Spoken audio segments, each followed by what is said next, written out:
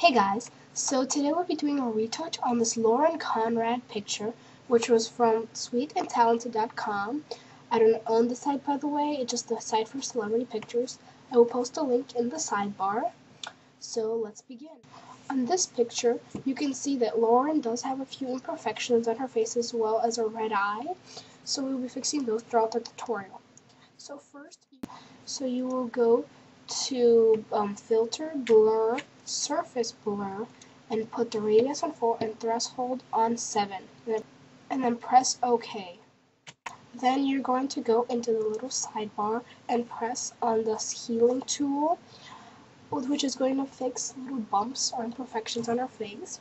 So you can just go around on her face and click on any areas that need to be improved, such as right here on the nose or around the mouth. You can make the brush as small as you need it to be, so it'll cover the whole imperfection and a little more, and zoom in and out as you need to.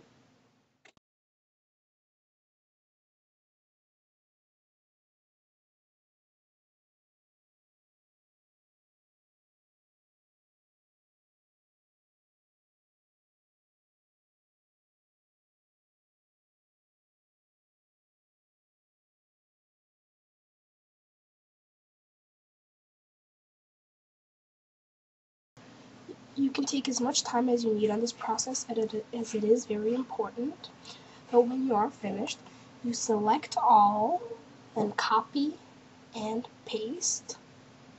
And then you can go into the layers and click and set it to soft light. And then since that might be a little too burned, I guess, you can change the opacity to 50%. After you finish with that, since most of the imperfections are gone, you can fix the red eye now. So you can go in and select a white and then a brush that would fit it, the size of the eye.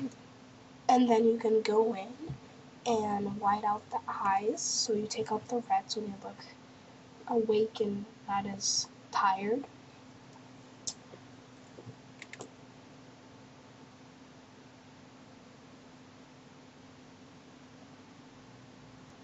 Then you can go in and select the burn tool and go over the white just to make it a little more realistic. From there you can do a lot of extra things such as darken up her makeup or add in a little other colors and such. Like I chose to add in some more eyeliner, so I picked the color black and a small brush and I just went over the eye a little bit, which you can do the same if you want to.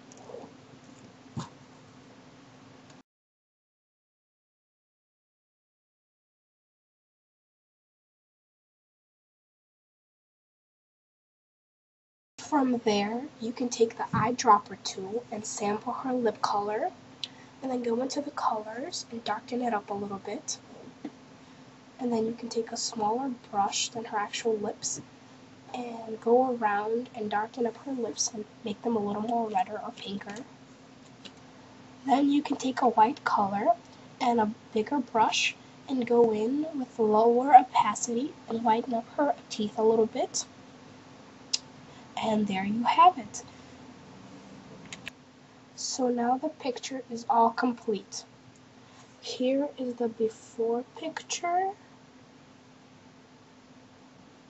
And now here's the after picture.